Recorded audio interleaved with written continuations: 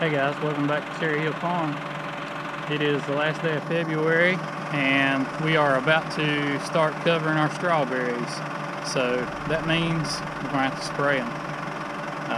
Those covers act like kind of a greenhouse and they allow bacteria to grow, and if we're not careful we'll have gray mold all over our strawberries because it starts in the bloom. So when the bloom is still closed, if that bloom gets infected with that bacteria called detritus, it'll cause gray mold on the strawberries. And I'm sure you've all seen that when the berries are in the store. You see one off to the side that's got like a little gray mold growing on it. That's what that's from. So we're going to spray a little fungicide on these berries and get ready to cover them up here in the coming weeks. Protect our blooms.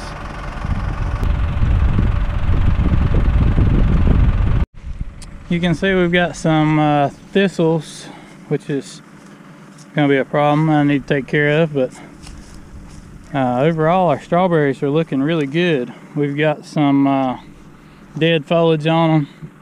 It's just cold damage where we had such a mild winter and then it turned off. We had a couple cold snaps, but overall our berries are looking really good.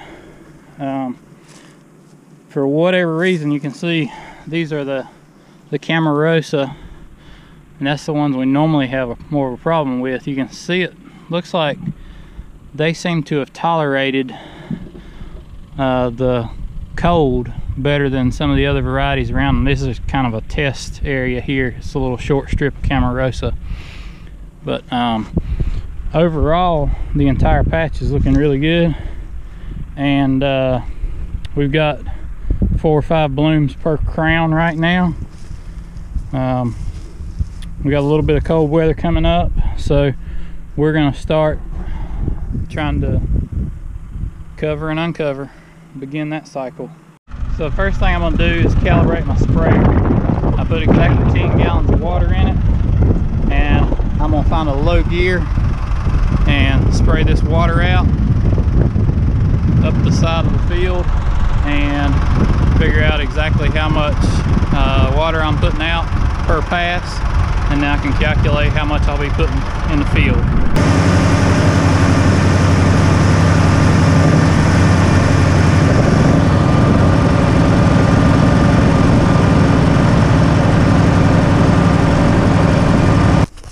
So just to recap, I had exactly 10 gallons of water. Now we've got exactly 5 gallons of water. And there are 6 blocks. My test run was half a block. That's what I can spray with this air blast sprayer, is a half a block at a time. So I sprayed 5 gallons on a half a block. I got 6 blocks. That means I need 60 gallons. Well, it just so happens this is a 60-gallon tank. And this is our first time we sprayed these berries this year, so we're going to put 2 quarts of Captan to the acre, and we're going to put 14 ounces of switch to the acre, and we're going to put a little bit of surfactant in there to make it stick really good. It's supposed to rain in a couple days, and we want it to hang around.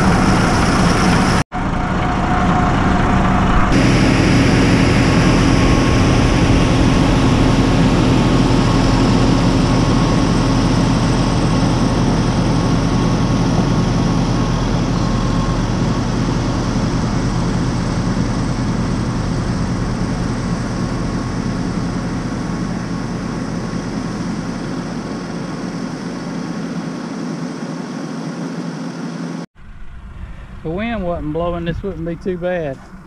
But the wind's blowing about 10 miles an hour, and I'm having to work with it, go back to the front of the patch and start again each pass. So it's going to take me twice as long as it should.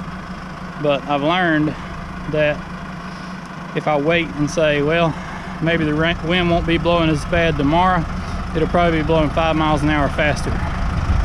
So I've learned that you spray when it's time to spray, unless conditions are just bad enough that you can't.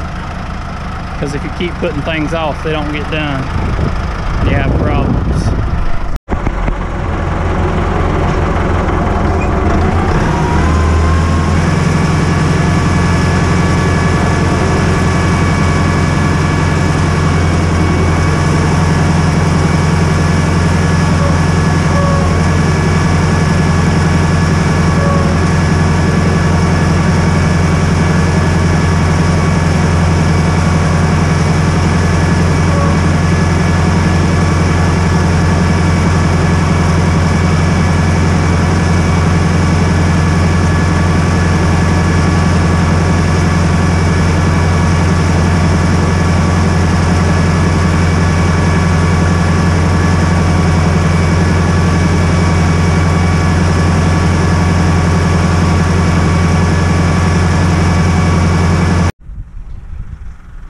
I got them all sprayed, and I actually ended up with really good coverage even with the wind. You can see how the plastic's looking a little gray. This is where I started, and that kind of gives you a good indicator of how good a job you did spraying, is looking at the plastic. But hopefully they will be protected for a while, and be back with another video real soon, because we're about to get very busy around here. But anyway, hope you enjoyed it, hope you learned something. If you like the channel, hit that subscribe button, I'd appreciate it, and I will see you next time. Thanks for watching.